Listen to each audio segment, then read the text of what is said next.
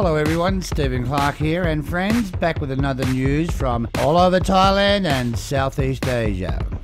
So what have we got today? An Australian arrested for double murder in the Philippines.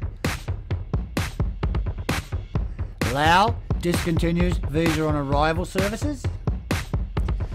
Again in Laos, Laos police deport 137 scammers of Chinese origin. Thai nationals dead from drinking moonshine. They put toad blood in it. The continuing saga of the Thai Airways dilemma. But first up, from Penang, Malaysia, we have 25 Thai women arrested for displaying themselves on stage. Very naughty girls. And we can thank the Penang police for their surveillance for this one. Penang, Malaysia, 25 Thai women arrested for displaying themselves on stage when they're not supposed to be doing that. A police team from the Anti-Vice Gambling and Security Society Division, D7, detained 25 Thai women showing their good bits on stage. Or if you like, exhibitioning themselves on stage at an entertainment centre in Penang, Malaysia. Crime Investigation Department Chief said all the women aged between 20 and 40 were detained at around 11:50 p.m. for reviewing their social visit passes. This is considered an offence under Regulation 39B of the Immigration Regulation of 1963. The police have been conducting surveillance operations for a week at these shows and reporting back to their superiors. Now, why would it take you a week to decide they were exhibiting themselves on stage in Penang? Well, the policemen are actually human, are they? They say, oh, this is really good. Oh, this would take months of surveillance. If I was there, it would have taken a couple of years if I was a policeman in the Malaysian police force. Just sit there and watch. Yeah, anyway, getting back up to the story. Yeah, they were there for a week. Probably got tired, did they? Yeah, anyway, back on the story. Also arrested were 8 Bangladeshi men, 2 Indonesian men, and 1 Pakistani man. All aged between 20 and 50, and they were working on the premises apparently. The police also picked up the owner, a man in his 30s, for further investigation.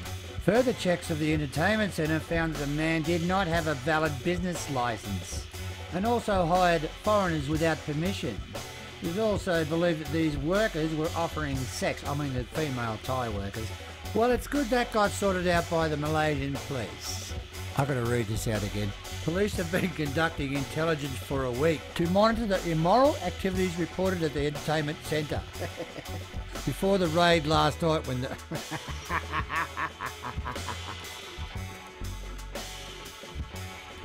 Johnny Siam reporting. Philippines, along the Po City, an Australian man arrested for 2 fatal shootings. Police said Miss Bailey's husband was shot in the chest in the incident and taken to hospital. Killed were Miss Bailey and a Mr. Wilson. The child in the car was unharmed.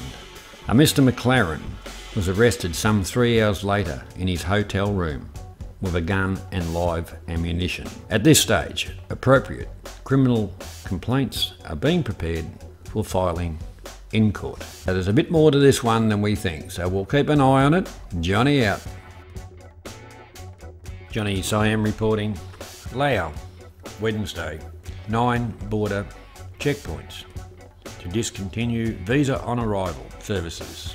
According to a note by the Prime Minister, Bangkok bordering China, Nam Soi bordering Vietnam, Nam Can bordering Vietnam, Phu Kiao bordering Vietnam, Nam Pao bordering Vietnam, Nam Huang bordering Thailand, Nam Nguyen bordering Thailand, and the big one, Savannakhet Airport.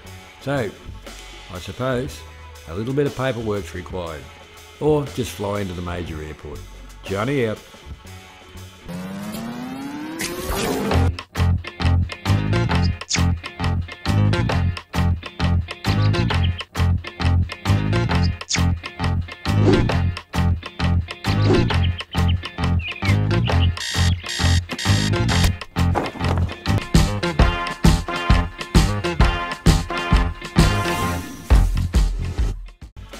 Johnny Siam reporting. Laos, Tuesday. Chinese embassy offered a warning to Laos police after rounding up and deporting 137 scammers involved in a boiler room type call centre. Chinese officials chartered 2 Laotian airline planes to repatriate the fraudsters. Chinese have been leaving their mark also in Laos, and the locals are not very happy about it, with Chinese graffiti on sacred sites, Lang Prabang. The Laotians are now being a little bit fed up with the Chinese disrespecting their country and their people. Johnny out. Hi there, Mark reporting for Talkback Thailand.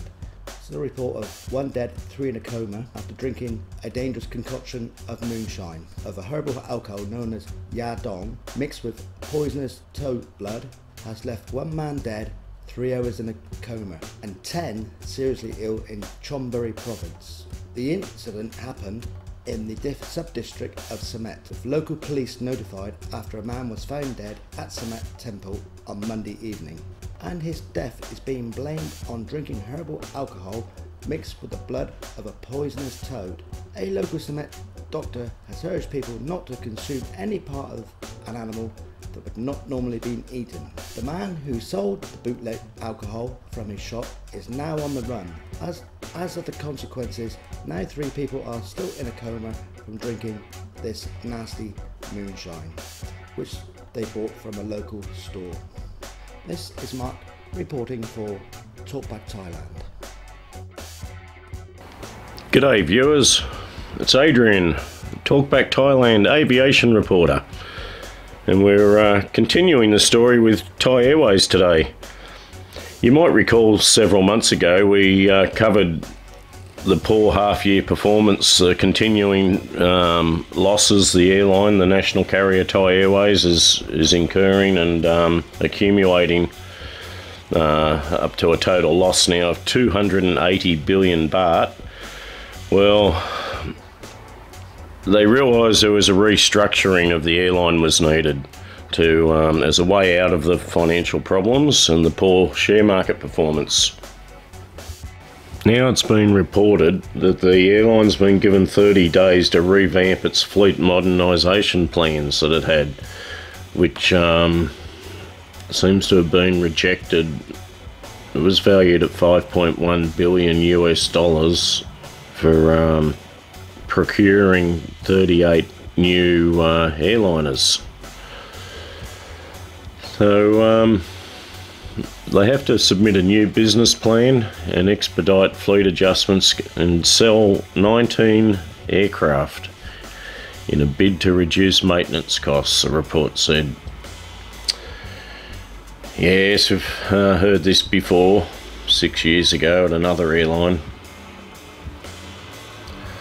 Well, good luck for the employees and staff there at Thai Airways.